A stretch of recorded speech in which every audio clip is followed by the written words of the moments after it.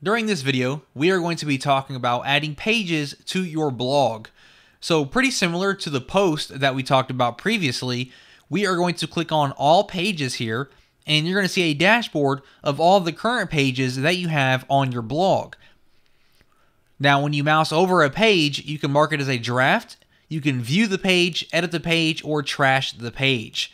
Let's go ahead and click on Add New, and it's going to be very similar to adding a post to your blog. We have the title, the slug, we can include an excerpt here, and then the content for the page. On the right hand side, we can add attributes like a parent page and the order of our pages.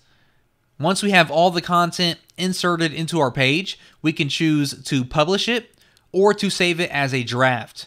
And once you have that page saved, you will be able to see it here inside of your pages.